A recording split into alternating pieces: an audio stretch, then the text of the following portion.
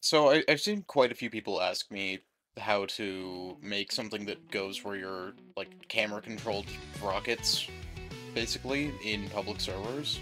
So I figured, hey, might as well make a video on it. So the first thing we're going to need is basically any seat. I use this one because it's meant for aerodynamics and I like the attachment points, although you can use any of the other ones. And then I'm going to place down just a normal, like, 2x2. Actually, I'm going to place down uh, yeah, I'm gonna place down another 2x2. This could just be a full block here. But then I want to have, uh, you know what, indecisive part 2. I'm gonna place down a 2x2 and then have propellers there. So we're gonna have two props just like that. And then we can have the angled servo, not saying angled servo. If we go into combat here, this aiming servo is how we're going to be making it aim wherever we want to.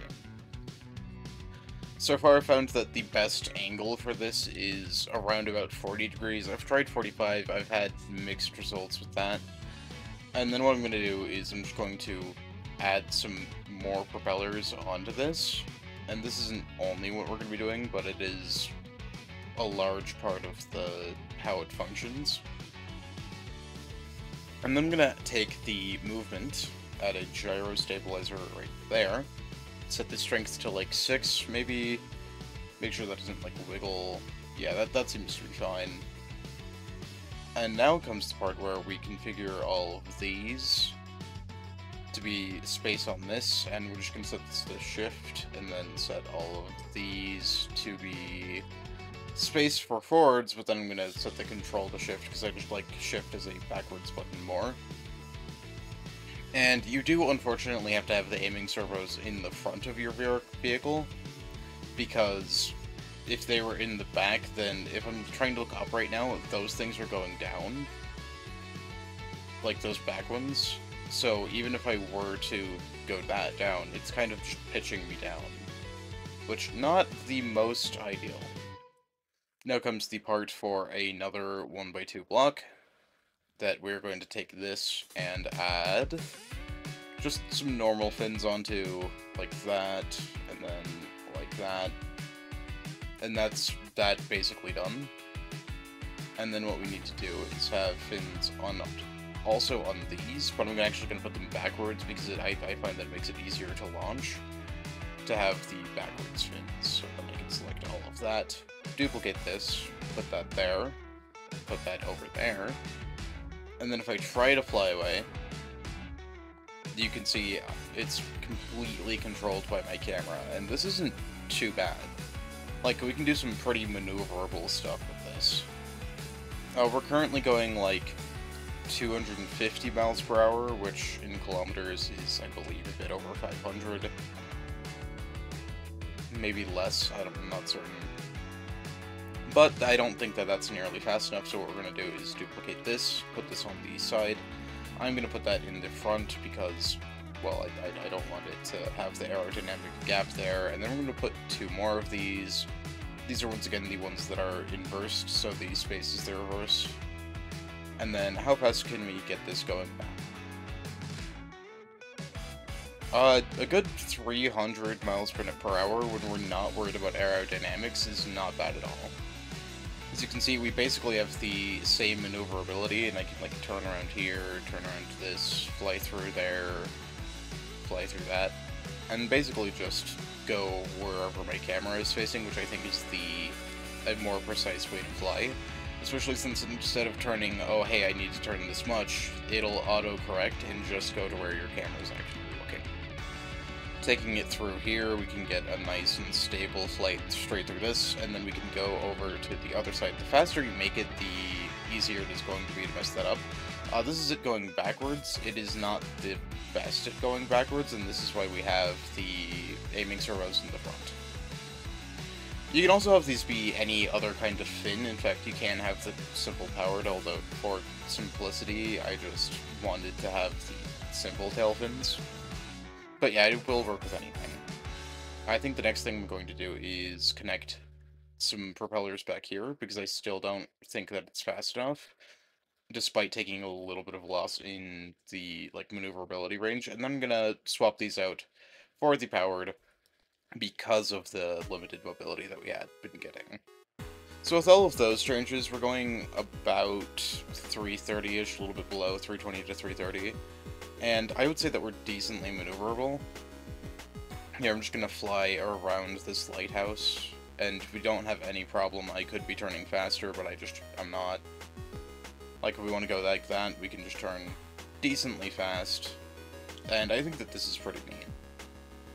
And then because of these have the attachment points right here, we can even add another layer of that.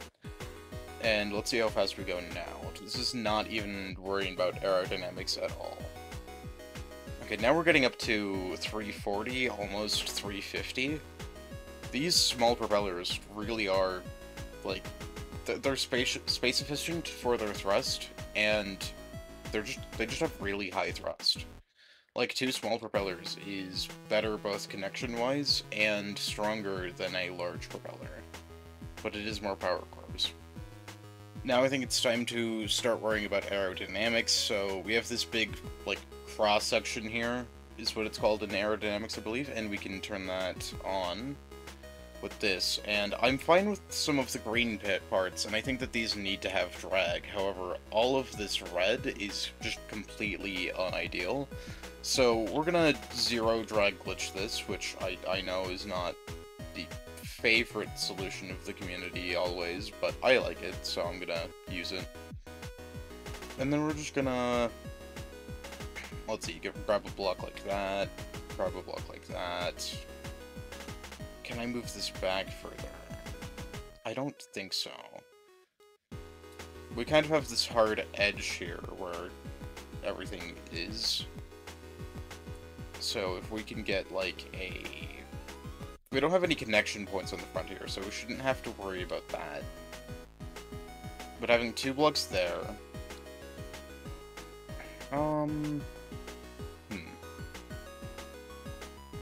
We need 2 blocks here, and then we need a block to cover each one of these.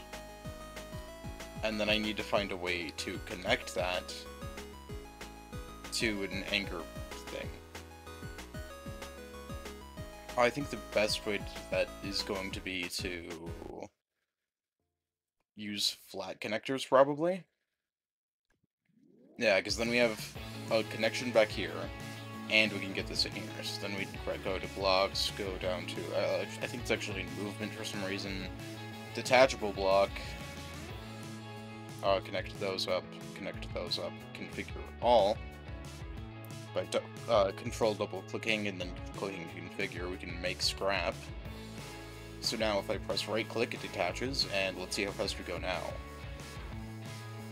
Okay, so right off the bat, we are going so much faster than we had been. I'm just going to go in a straight line here just for a second to test, and we are going 600, not worrying about the green aerodynamics, 620. So that is really not too bad aerodynamics-wise. However, we're not that far off from going supersonic. Not subsonic, but supersonic, so if I just change this to kilometers per hour, which I do like more for some things, considering, like, the kilometers per hour speed of sound is, like, 1,243, wait, sorry, 34.8, so it rounds to 1235, but if you don't round it, it's 12348, which I really don't mind. In kilometers per hour, did I reverse the... Oh, I hadn't... Okay, I thought I reversed the units somehow, which I didn't think I did, but I hadn't detached the detachable blocks. Yeah, we're getting up to 990, which really is... Yeah, we're getting up to 1,000, which is so close to the speed that we want. One thing I can see that we can do is, because these propellers are attached to the back here, we can just move these back by 1. And then we can be fine incorporating another one of these, and let's see how that does. So at this fast of a speed, we are getting a decent amount of oscillation, which I think is canceling out some of our, like, momentum. So I'm really not sure what to do about that. But we are getting pretty high up there. I think we're reaching the rocket fuel paradox, where the fuel that you need to add more rockets does not, like, equate to the weight that it adds. So, like, when you add more weight through adding more thrust, it's not... There's a point of which, oh hey, that's detrimenting you more than it's helping. And I think we're getting close. So let's see what happens if we do zero drag these top things. And that... And, well, they have artificial drag, so I'm not sure what this is going to do. But it seems like we can still go the direction that we want to, and how fast are we going? Ooh, is this going to be it? Yep. This is a lot of speed. Okay, I'm going to attempt to fly through the carrier. We might be going a bit too fast for it to be easy to control, but that was pretty easy. We did hit the roof there. That's honestly just because of piloting skill. You cannot go in first person with this because the camera for first person is just weird when it comes to the thing, because it's like, oh hey, you're looking down, now we're moving your camera down. So I would personally recommend orbit, and then you'll just go wherever you're looking. And this is working really well. And then just because, why not add some fire pits? They don't have any drag on their own, as you can see, but we can add them onto the back here. These are from the, like, the purchase with coins section, which you can just get for free. But now we can have a sick fire trail, and yeah. I hope you enjoyed this video. If you have any questions, comments, or, well, I guess you could have a concern if you wanted to, but I don't see why you would. Then leave them down in the comments, but thank you for watching. See ya. Also, the top speed is like 1,500, 1,600 kilometers per hour. Yep, just crossing over.